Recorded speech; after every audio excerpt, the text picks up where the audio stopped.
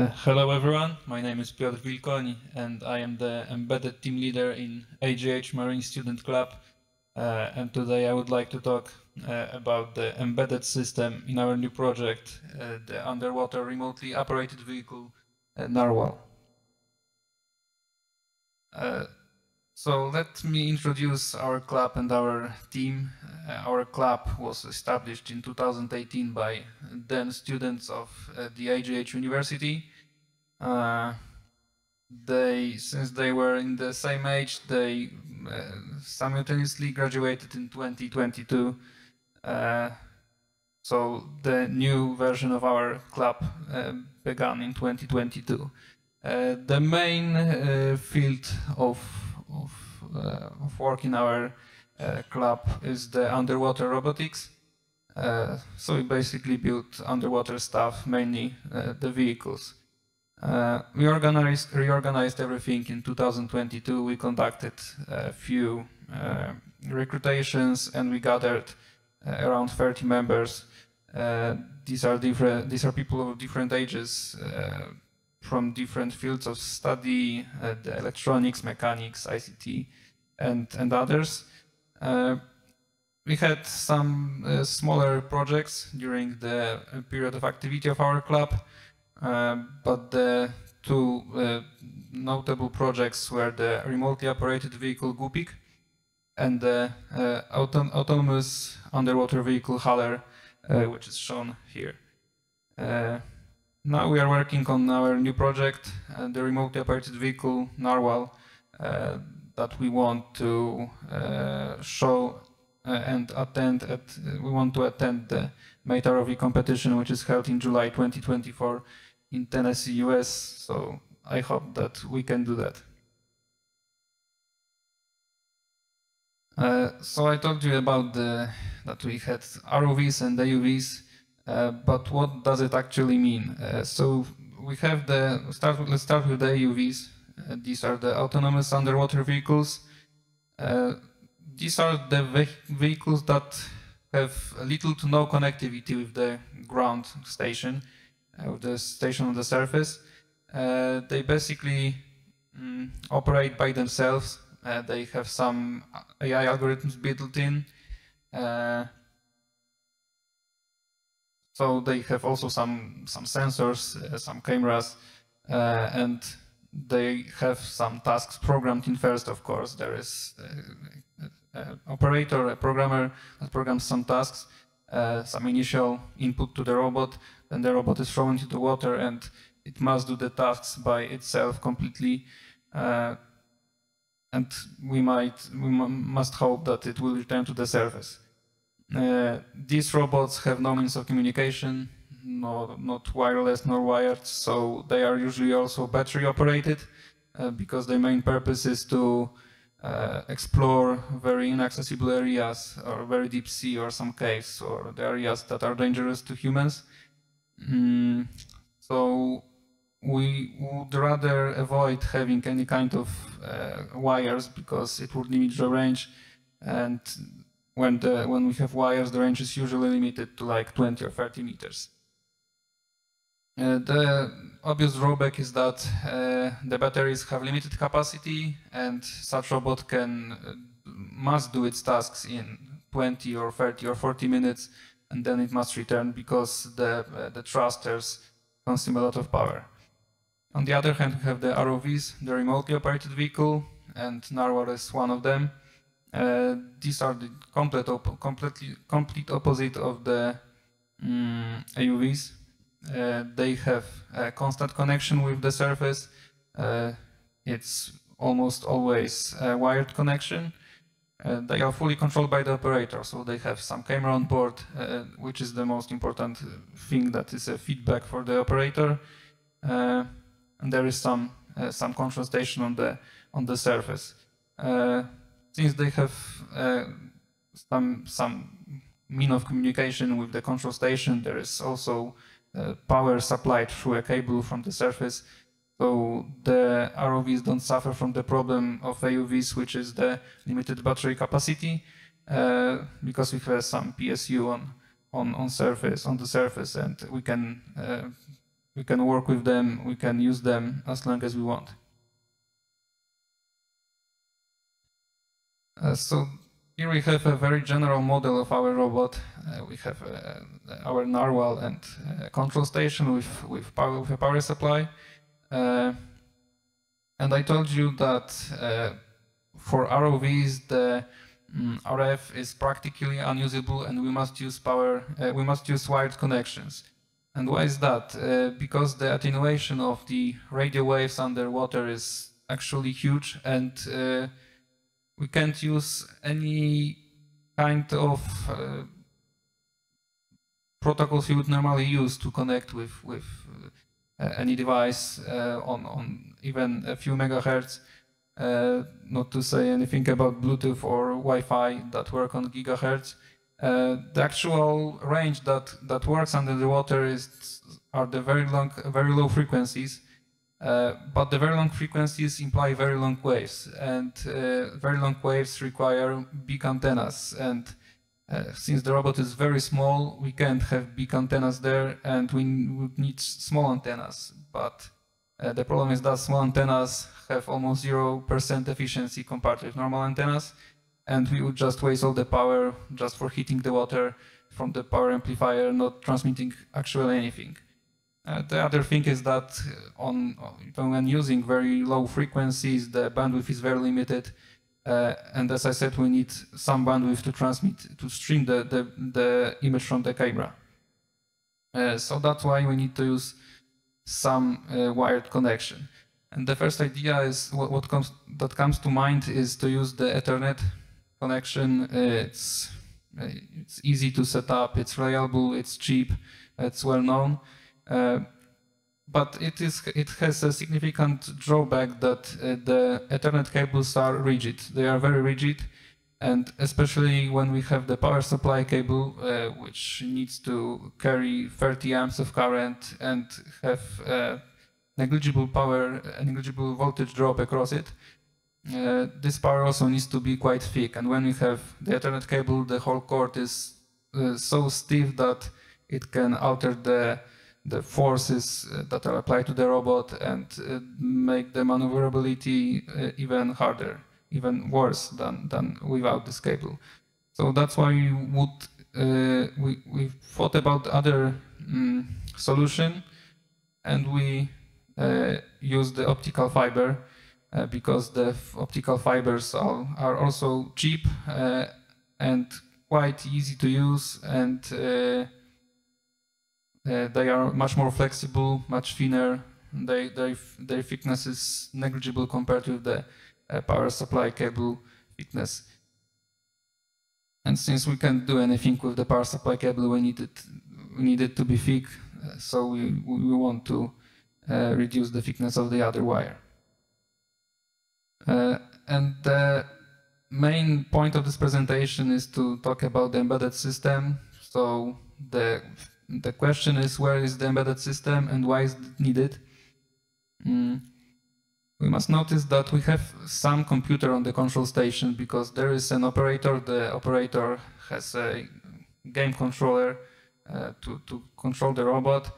The operator also needs to see the image from the camera, the view from the camera. So there is a computer that receives packets through the optical fiber. And see the view and control the robot. So we need another computer on board of the robot actually, because we need to receive the packets and then convert the bits in the packet to actual electrical signals that control motors or servos or other stuff. But the problem with the computer on board is that it takes space, and we have very limited space on board because we have just one box or one tube on our robot. We want it to be small and light. Also, the PC produces heat, and we have a lot of heat already on board because there are power converters, there are speed controllers for thrusters, and there is quite hot inside. So we want to move the computer from the robot itself to control station. So that we can move some algorithms that would be normally running on the robot, like the thrust allocation or some PID controlling, and move them to control station, because why not? But then if we get rid of the computer on board, we still need to have some translator that will translate the packets to actual electrical signals. And that's where the embedded system comes to play, because it's relatively easy to set up. It's very robust and cheap. I call it the executive embedded system because it basically executes its commands on the actual hardware. What do we have on board? This is the diagram of the elements of our robot. It's focused on embedded system, of course. In the center, we have the embedded subsystem board based on STM32H745. This is a board with the MCU and some other elements around it. It's the core of the whole embedded system. From the left side, you can see it's connected using the Ethernet bus to the Ethernet fiber converter, because we need to convert fiber to Ethernet to connect to camera and to connect to the embedded system.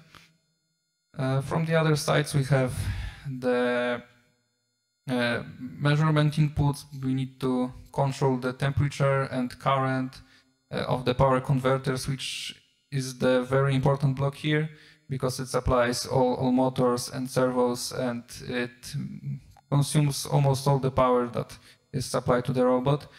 It generates also a lot of heat, so we need to have some control over it. As you can see, also have servos and HRS, AHRS, which is the positioning sensor that needs bidirectional communication. So reading some acceleration data and setting some configuration to the device, and the, let's say, protocol translation or gatewaying is done by the embedded subsystem. Why this MCU, the STM32H475? Because there is a Nucleo board with this MCU.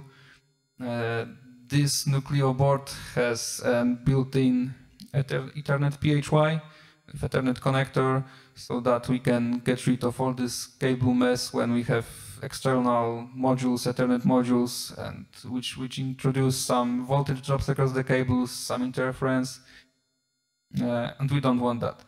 So we have one elegant solution, one self-contained board. Also, we can have a few of these boards, and I can give these boards to the team members, and they can work using this board on the project in their homes. The MCU itself also features dual core. It's a dual core unit. We don't use the second core actually for now, because the system is relatively simple, but in the future we'll see. The MCU also has multiple PWM outputs and ADC inputs, and we need plenty of them because we need to control the thrusters and servos with PWM, and also read temperatures and currents from all power converters. So that's why we need the ADC4.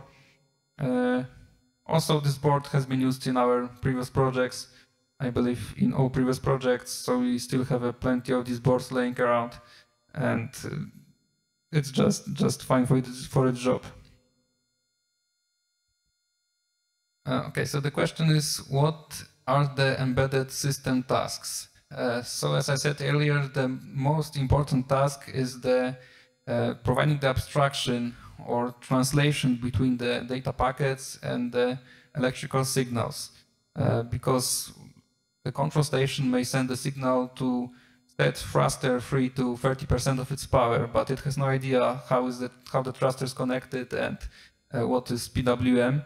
So the embedded system's job is to get this input packet, then the embedded system knows where the motor is connected and how to apply 30% of duty cycle to the PWM output. The same thing is with servos, because they're also controlled by PWM. And with sensors like temperature and current, we have the ADC, so we get the request from the control station to measure the temperature of say, power converter 2, and the embedded system knows when the thermistor is connected, and it can read the voltage, convert it to degrees Celsius, and return the data to the control station. And with IHRS is the protocol gatewaying between UART and the Ethernet.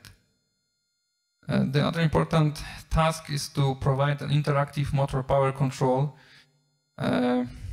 It's because the power supply that we use and the power supply that is provided by the competition hosts is the 48 volt 30 amp power supply, and that's slightly less than 1.5 kilowatt. And the motors we use on board of our robot are the 400 watts, and we have 6 of them, so it's almost 2.5 kilowatt. So we just can't run all the motors at the full power because it will overload the PSU and it will just turn off, and we don't want that on the competition.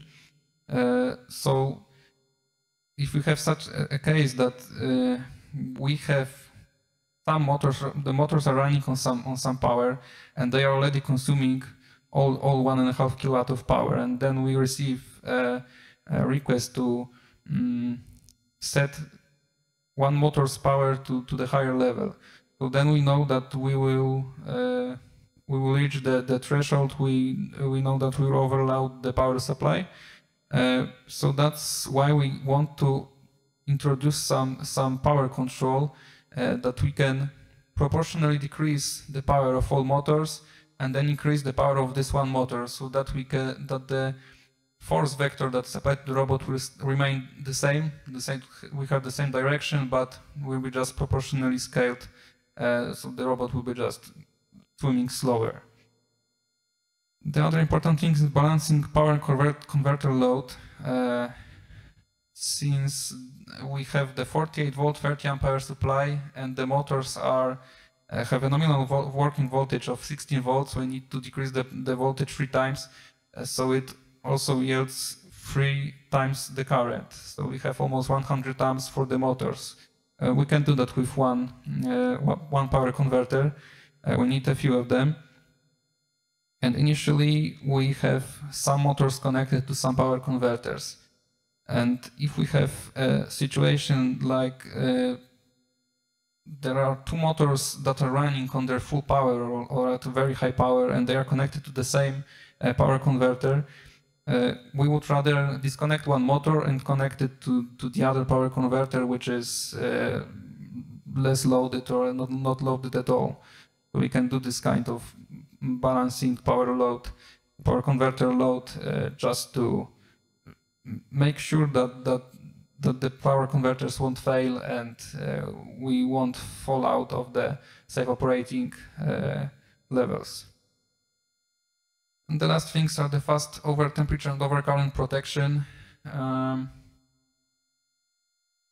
Because we in theory you could measure the current, we could measure temperature, then gather all this data, send it to the control station, and wait for the control station to respond to some over temperature event, for example. But it takes time, and we want it to be fast. We wanted to have some mechanisms that will allow us to disable some systems immediately when some failure is detected. If we detect that there is over temperature, we could, for example, lower the power or disconnect something immediately. And we want the whole system to react fast. And with the control station embedded loop, it's slower. So that's why we would like to have it built in the embedded system. The last thing is the failure detection. When we detect that, for example, we set a motor power to some non-zero level and we still read 0 amps, that 0 amps are drawn from the power converter, we know that something is wrong, that either the converter is broken or the motor controller is broken, and we want to notify the control station of such event. This is the firmware design diagram, it is actually the modules that we have in our firmware. On the right side, we have the drivers that directly communicate with, that directly issue some electrical signals or read electrical signals. So you have PWM driver for motors and servos, the UART driver, the bidirectional driver for IHRS, the ADC driver for temperature and current measurement for now, and maybe for other sensors also, and the GPIO driver for standard push-pull outputs for controlling power converters and maybe some lights or other stuff. In the center you have the protocol stack, which is the core of the translator that encapsulates the data that come from the Ethernet, and then in this data we have some ID, and based on the ID we can transfer the payload to appropriate driver that knows how to parse the payload. On the left side we have the network stack, the TCP/IP stack, which is provided by the lightweight IP library, and the MAC, Ethernet MAC driver, which is provided by the HAL. There is also one independent block, the control and protection logic block, that is responsible for controlling the power, this interactive power control, and also load balancing and failure detection. It also has a connection with the protocol stack, so it can notify the control station. As you can see, I named the block in the center as protocol stack or ROS node. So what is a ROS node? ROS is a robot operating system. It is a widely used platform, widely used framework actually, for writing the software for robots. What ROS does, it provides a way of uniform inter-process communication. So in ROS there is some core process that handles the communication, and we have separate processes for all modules that are called ROS nodes. So here is the example of such node, and the nodes communicate using a thing known as ROS topics. So the node can subscribe to a ROS topic and then receive the data associated with given ROS topic.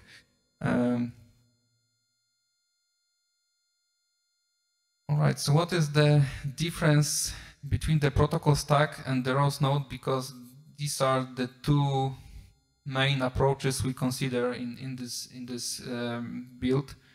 So the ROS node is an elegant solution because we have our software, which runs on the control station, should use it, or at least should be using ROS. So all the modules like the trust allocation or PID controlling or the GUI controller GUI they all should be independent ROS nodes that communicate through the ROS framework. So I would like to have the ROS node as well in our embedded software, that it's there's another block of the whole system. But there are some problems. The ROS is written for Linux and runs on Linux exclusively, at least in its native version. We don't have Linux on our embedded system, so there is a way to connect this together. There is a port of ROS for microcontrollers known as micro-ROS. But it raises some compatibility issues because there are new versions of this full Linux ROS. I think they are newer than the current micro-ROS version, and I believe it might create some issues with interfacing all this together. And the other thing is possible implementation issues. We would need to integrate ROS into our current embedded firmware, which might not be very easy. On the other hand, we might have the protocol stack, which was our first idea. The similar approach was used in our previous projects. So we just defined a packet format that we use for controlling our robots. So there was a module ID, some payload length, and the payload, which was dependent on the driver. And we have this protocol implemented on both sides, on the controlling software and on the embedded side. It was UDP based for simplicity because with TCP you need to worry about all this TCP disconnection detection. When the connection is broken, it can take some time for the error to be detected. And you need to have some server and client, and the client needs to connect to the server, and you would rather just want to send the packet and hope that it reaches its destination. It's a good starting point for early iterations, for earlier versions, because it's easier to debug, easier to work with, especially when we just want to have our robot working with very basic capabilities, with very basic tasks, like just turn on some thrusters, and that's all. That we would use the protocol, our own protocol, because it's easy to debug. We can, for example, open the Wireshark and then analyze the packets. But of course, we need to integrate, at least in the next versions, you will need to integrate into the ROVs, this ROVs ecosystem to other ROVs nodes. So we need to have the ROVs node anyway. But the idea is that we can just push the ROVs node up to the control station and make the ROVs node the translator between the ROVs framework, the ROVs topics, and our own protocol stack, because it should be easy to do. The protocol stack works with standard Unix-like sockets, which are available on Linux, on Windows, on lightweight IP library. So that should be easy to implement. Of course, the micro solution is more elegant, but we'll see in the future. So that's all. Thank you for your attention. And if you have any questions, I will try to answer.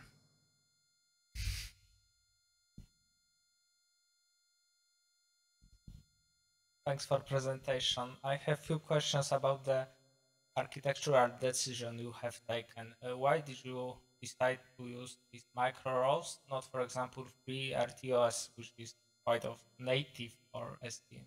Yes, it's called ROS, but it's not an operating system. There is no scheduler, no things like that. It's called ROS. I don't know really why, but it's just a framework that facilitates the inter-process communication, basically.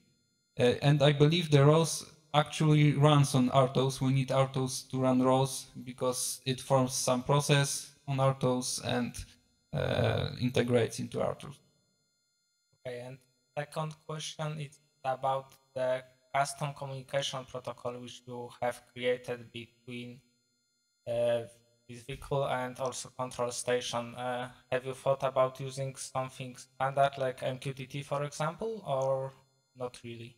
Maybe not for now. Okay. And last question from control theory, let's say. You've mentioned that you have PID controller on this main station. Is it correct? Not yet, but we want to have it. Okay, so when you have it, how you deal with delays which you will have between sending and receiving signal, because TCP/IP is non-deterministic, so you don't know what are the delays, and they will differ. Yes, it's hard to say for me right now. I don't know if we'll be using the PID controller at all, because the operator is kind of a controller in such scenario, because the operator sees the view from the camera, and then the operator makes some decisions on how to control the robot. So I don't know if we really need it, especially that the PID controllers have problems with accumulating error when we are using AHRS, which just provides us the acceleration data, and we need to calculate the velocity, and the error accumulates. So for now, we are focusing on building a very basic version of the robot just to make it to turn on the engines, to turn on the thrusters, and make it swim a little bit. Thanks. Hello, I've got a couple of questions as well. First of all, you've shown on the architecture diagram that you have this converter between fiber and Ethernet, and behind that there is the embedded subsystem and there is the camera. Does that mean that the camera is a completely separate device with a separate IP address and all that, right? Yes. Okay. I don't. It has some IP, but it's quite complicated because there is some SDK made for the camera, and I don't know. I haven't found anything about like a standard streaming protocol that we can use to get the view from the camera, the image from the camera, but it must have some IP. Okay. The next question actually kind of relates to one of the other questions that was asked.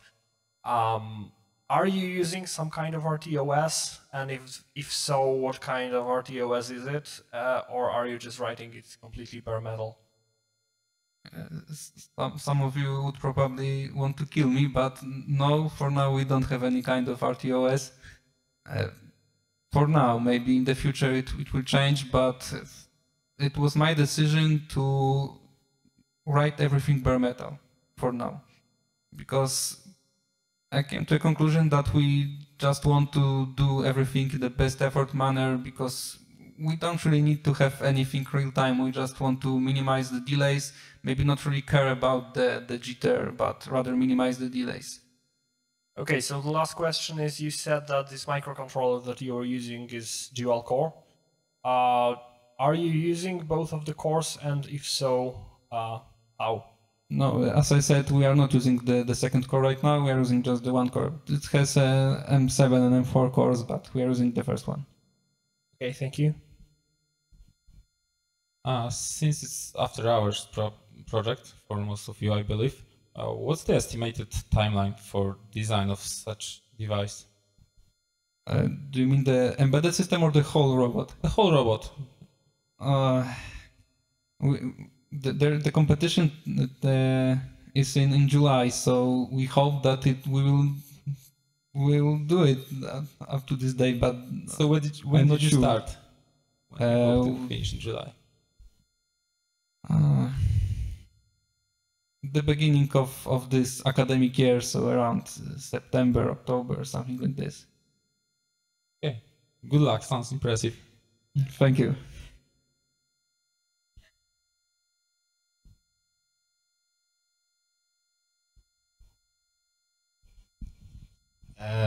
Okay, if I understand correctly from some other slide where you had this diagram, the communication between the device, this robot and the control station is based on TCP/IP. Why TCP/IP and not UDP, which would be easier and faster? Yeah, I wrote TCP/IP as the whole family of these protocols, but we are using UDP. Okay.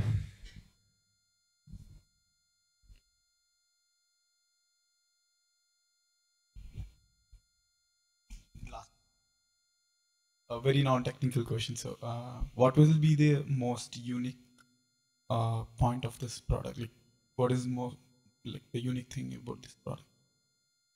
When you compare it with the other competitors. Maybe this is a student project, so we just want to attend the competition and probably win the competition. But the thing is that there are only 2 or 3 such clubs in Poland, or even one other club that specializes in underwater robotics. So it's quite unique if we think about it, because the clubs that are building different kinds of robots, for example, some maybe not. There's other robots. There are a lot of labs that do robots, but the underwater robotics is a very unknown and unpopular topic. Okay, thank you.